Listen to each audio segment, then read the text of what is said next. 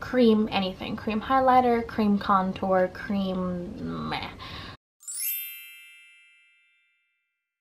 Hi guys, it's Monica. Welcome back to my channel, or if you're new, welcome. First of all, the not quite elephant in the room, I did dye my hair. I was so sick of the way the blonde was kind of fading out. If you don't know, before I actually started my channel like in earnest, if you don't know, or if this is your first video with me, I used to have an under dye where the entire bottom half was dyed blonde. I bleached all of it, and then I tried to dye it silver. Now the salon I went to wasn't the best, and they actually ran out of hair dye like halfway through doing my hair. So at the end of the day, honestly, it was horrible. The gray stayed in my hair. It wasn't even silver, it was like gray. So the gray only stayed for about a week, and then it totally washed out, and I was left with like this weird half bleached blonde kind of thing. I tried to rock it for a little bit, but then I honestly got sick looking at it, and it was grown out too right about here, so if like from here down was totally blonde. So I eventually got kind of sick of it, and I went and dyed it myself. I got a box of red dye and 2 boxes of black dye, and I had to dye the bleached parts red first just to put the undertones back in there, and then I and then I dyed the rest of it black, and I'm really liking the way that it turned out, especially like in the sun. This looks really pretty. So I'm really happy with the way it turned out. I definitely need a trim. I will go to a salon for a trim. I will not try cutting my own hair. So that was a really long tangent. Anyway, so as you can tell from the title of this video, I am doing my makeup style tag. It's my first tag. I wasn't actually tagged in it, but I tagged myself. You know, that counts. That counts. So I wasn't tagged by anybody, but I did see this from the TheDaisyGirly's channel. I saw her video, so I'll go ahead and link her channel and her video down below. So there are 10 questions here, and they're all about your own way of doing makeup, your own makeup style, and I'm excited, so let's just go ahead and jump in. So the first question is, what kind of eye primer do you use and why? Liquid eye primer or shadow stick? I like to use either a liquid eye primer, or I use one of the MAC paint pots, especially in Painterly. And I have to use one of those because I have really oily eyelids, and I have to like set my eyes no matter what. I have to prime them and set them, or my eyeshadow will it'll just come right off like immediately. So currently my favorite eyeshadow primer has been the one from Milani. It's really affordable. You can grab it at CVS. They have coupons. But I've also been working on finishing up my MAC Pro Longwear paint pot in Painterly. I bought this almost a year ago, and I don't know if you can see, I've got like a dent in there, but it's nowhere near being done.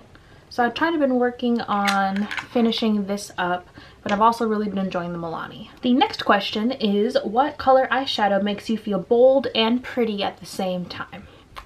I think this would have to be either black or green. I've been really into green eyeshadow recently, but it's so different, so like out of my comfort zone, that it makes me feel a bit bolder whenever I wear it, but I love it, and it makes me feel just so pretty. Recently, I've been loving this Natasha Denona eyeshadow palette. It's one of her 5 pans.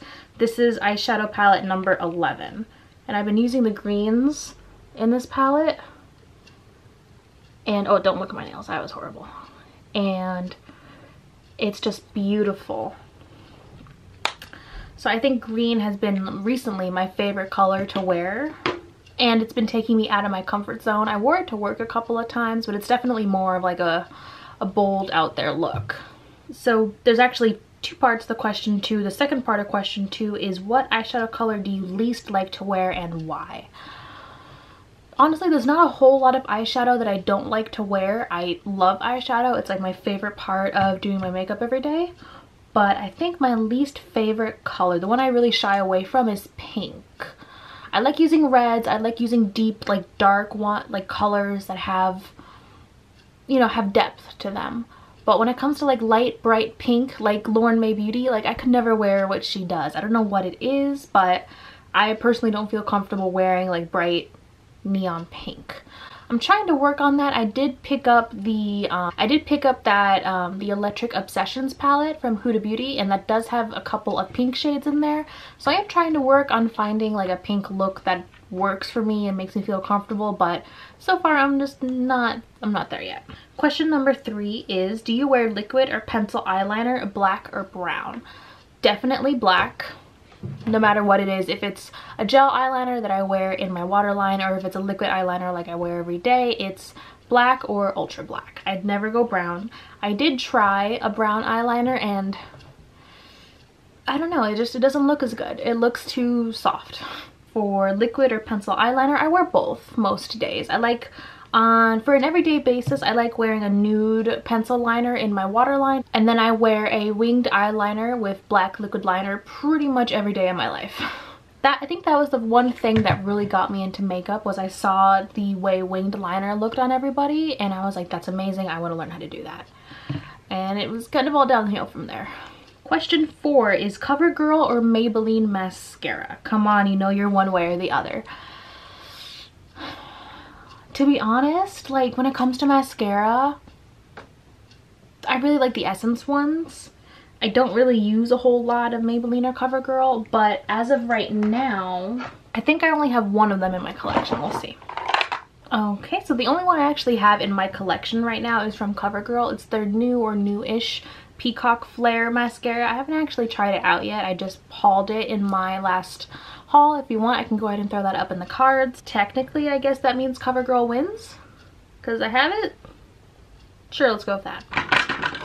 Question number 5. If you could have your eyebrows permanently done or not wear any blush for the rest of your life, what would you choose? I would probably choose the brows. My brows are pretty close to being perfect. I do have a lot of hair. I don't struggle with not having enough hair. I struggle with just keeping up with how often I have to pluck my hair because I have so much of it.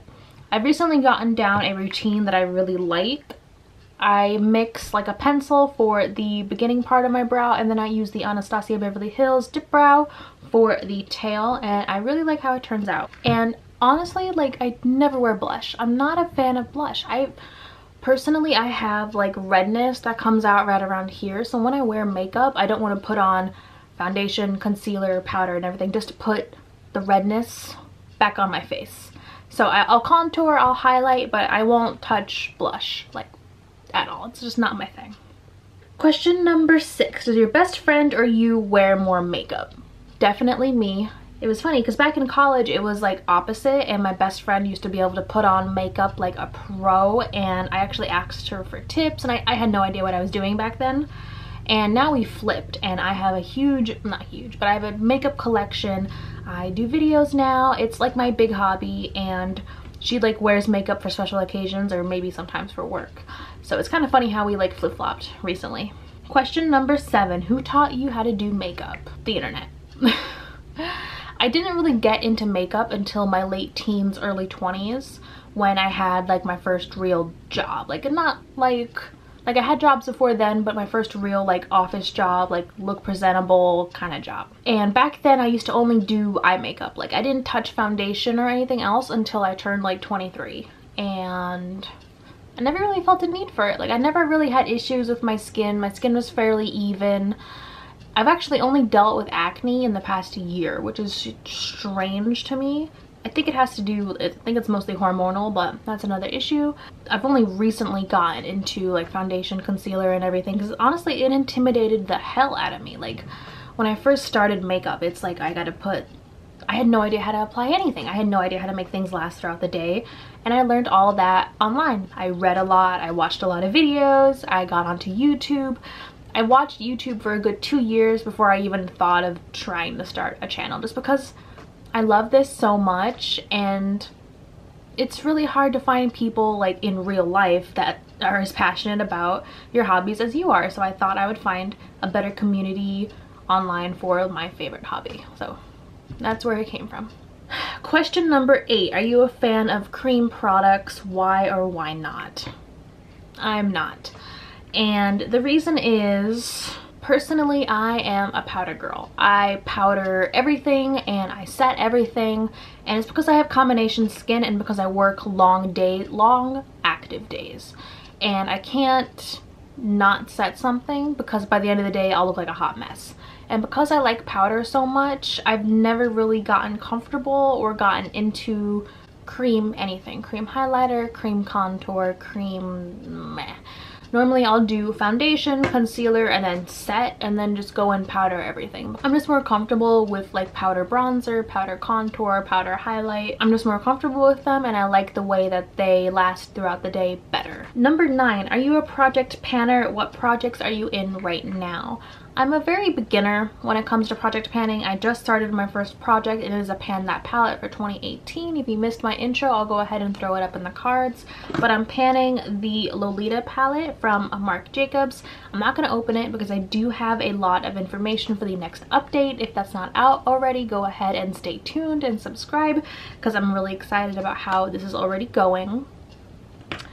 But that's really the only thing that I've really gotten into. I love watching videos on project panning, and I really do want to use my collection more.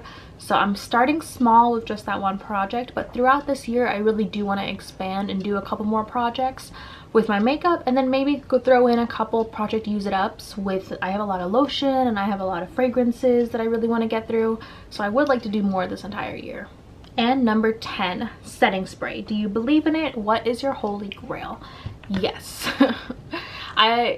Without setting spray, I couldn't do anything. Setting spray is what gets me through most days. I work long hours, long active hours. I'm never sitting down for more than a couple minutes at a time. And I walk to and from work. So if my makeup is not primed, set to perfection, it's not staying on there.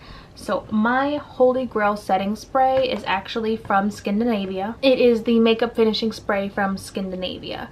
Now the last time they had a sale, I actually went and bought the big bottle. I don't know if you can tell, it's like as big as my head. This is the 8 fluid ounces. And what I do is I pour this into one of the mini Fix Plus bottles from MAC, and I use that because this is actually too big for me to try to like hold and spray at my face every day. But I do love this formula. It sets everything. It makes my makeup last all day, and without it I wouldn't be able, I don't know what I would do. Like, this is the like makeup setting spray is the one thing where if I ran out of it, I couldn't do my makeup. I just wouldn't wear makeup, like, because what I do.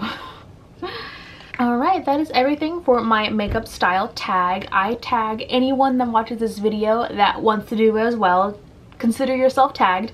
That way you don't have to tag yourself like I did. If you like this video, go ahead and give it a thumbs up so I know you'll want to see more tags in the future. And I hope you'll subscribe before you leave. And I'll see you in one of my next videos. Bye.